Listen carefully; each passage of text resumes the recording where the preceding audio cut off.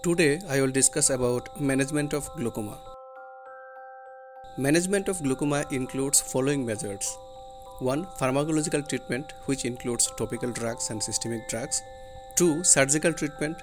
3. Laser treatment. And 4. Lifestyle modification. Pharmacological treatment. Pharmacological treatment is based on three principles. 1. Reducing aqueous production. 2. Increasing aqueous outflow that can be achieved by A. Increasing aqueous outflow, B. Increasing uveoscleral outflow, 3. Increasing blood osmolarity and drain aqueous through vitreous. Now, topical drugs. Topical drugs include beta blockers, adrenergic agonist, prostaglandin analog, cholinergic agents, and carbonic anhydrase inhibitors. Now, beta blockers. In ciliary body of the eye, there are beta adrenergic receptors. When these receptors are stimulated by a neurotransmitter called epinephrine, it increases the production of aqueous humor. Beta blockers like timolol are applied topically as eye drops. These eye drops work by blocking the beta adrenergic receptors in ciliary body. By blocking these receptors, beta blockers reduce the stimulatory effect of epinephrine and related compounds on the ciliary body. This in turn leads to decrease in production of aqueous humor. Less aqueous humor production results in reduction in intraocular pressure. These are the example of beta blockers. Contraindication of beta blockers: asthma or chronic obstructive pulmonary disease, bradycardia or heart block, heart failure, pregnancy and breastfeeding. Now, adrenergic agonist. Adrenergic receptors are present in the ciliary body of the eye. When adrenergic receptors in the ciliary body are activated, they inhibit the production of aqueous humor. Adrenergic agonist eye drops mimic the action of norepinephrine or epinephrine and activating adrenergic receptor in the eye. Stimulation of adrenergic receptors leads to reduced production of aqueous humor.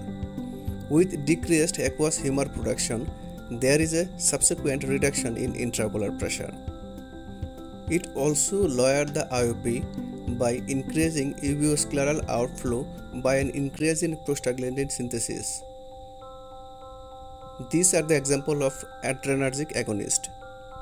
Contraindication of adrenergic agonist are cardiovascular disease, hyperthyroidism, diabetes, corneal abrasion, angle closure glaucoma, psychiatric patient, pregnancy and breastfeeding.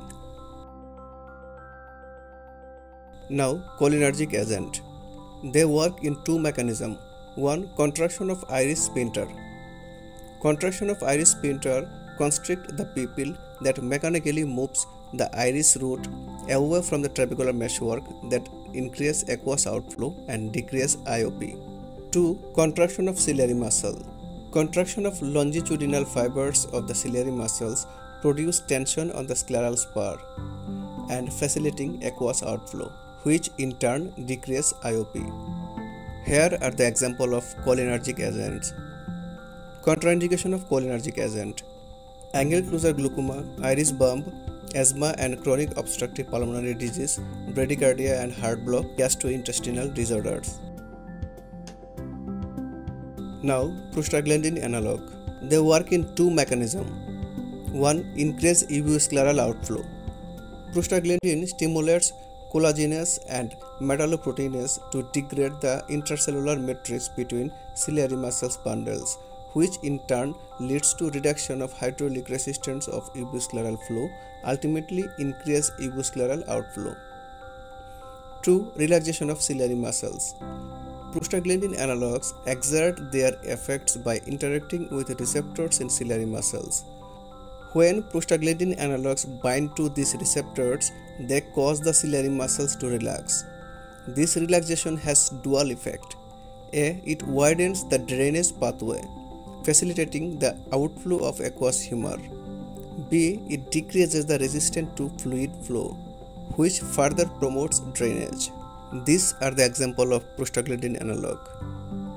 Contraindication of prostaglandin analog: active ocular infections ocular inflammations, pregnancy and breastfeeding, cystoid macular edema, cataract surgery planning, and iris abnormalities.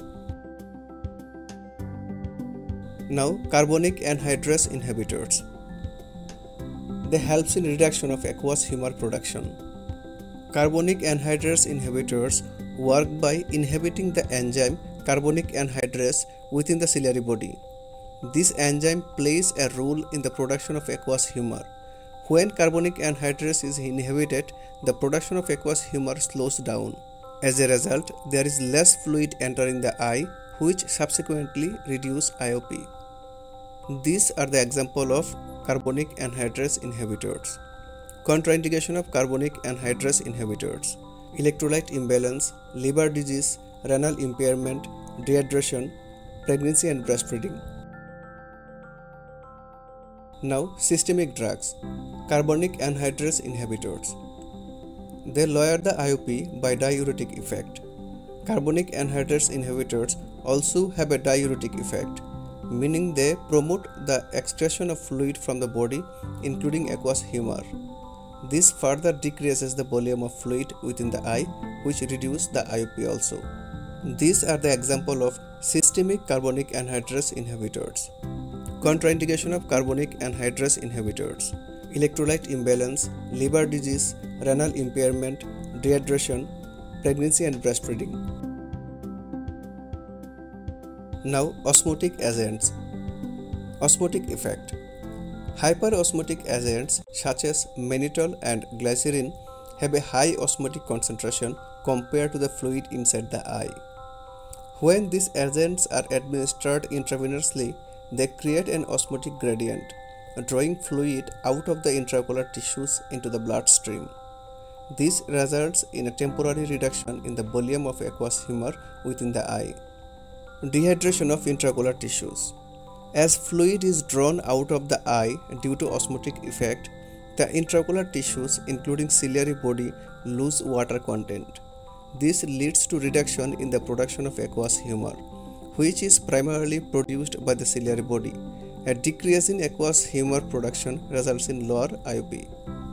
These are the example of osmotic agents. Intravenously, we have mannitol, urea, and orally glycerol isosorbide. Contraindication of osmotic agents: renal impairment, congestive heart failure, pulmonary edema, dehydration, electrolyte imbalance. In the next video, I will discuss about surgical management of glaucoma. Stay with Smart Optometry and study optometry smartly.